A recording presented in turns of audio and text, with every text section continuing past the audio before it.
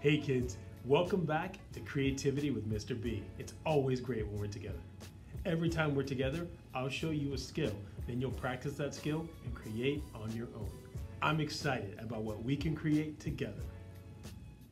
Today's project comes from Miss Taylor at Liberty Oaks Elementary.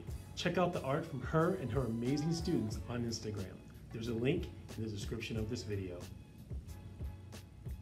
Alma Woodsey Thomas was an African-American Expressionist painter and art educator. Her paintings are best known for their use of pattern, rhythm, and color. Alma Thomas started her art career after teaching art for 38 years. As an African-American painter, she developed her style while breaking down barriers of racial segregation and gender bias. She believed that everyone can be creative, regardless of who they are. Thomas's style included broad mosaic-like patches of color applied in concentric circles or vertical stripes. Take a look at Wind Dancing with Spring Flowers from 1969. Check out how her brushstrokes create the tight concentric circles that radiate from the center. Take a minute to look at the painting closely. What do you notice?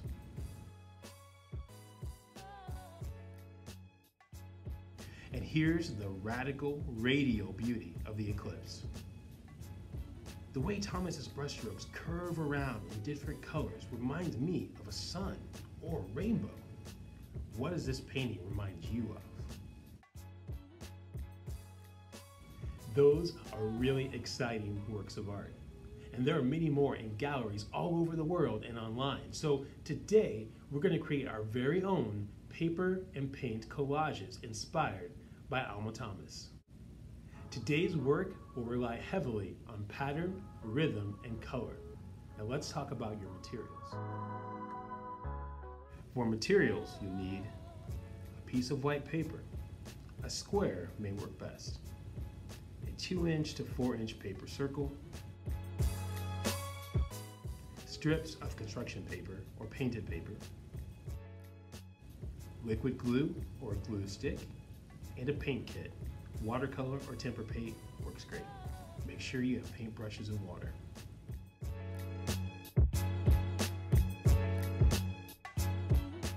Use the glue stick or liquid glue to place your circle on your paper. It doesn't have to be in the middle. Tear up your paper strips and glue them down in concentric circles or rings around the first paper circle. It's important to tear about the same sizes of paper for each ring. This makes your art have the same uniform, controlled style as Alma Thomas. You can do this one dot of glue at a time, or apply a circle of glue and then quickly place your torn pieces of paper.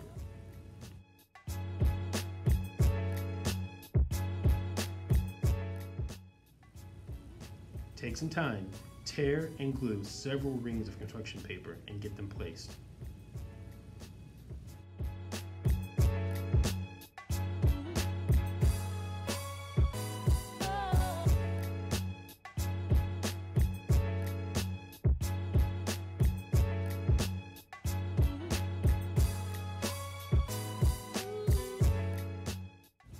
Use your paint kit or crayons or markers, whatever you have, to add color to the space that's left. It can be a solid color, or you can paint more rings of controlled brushstrokes.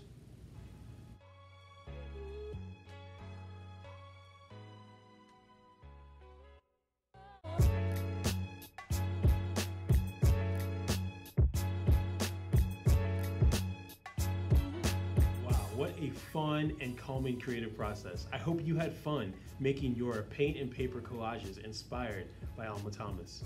Make sure you share your art with your family and friends, and I'll see you back here next time on Creativity with Mr. B.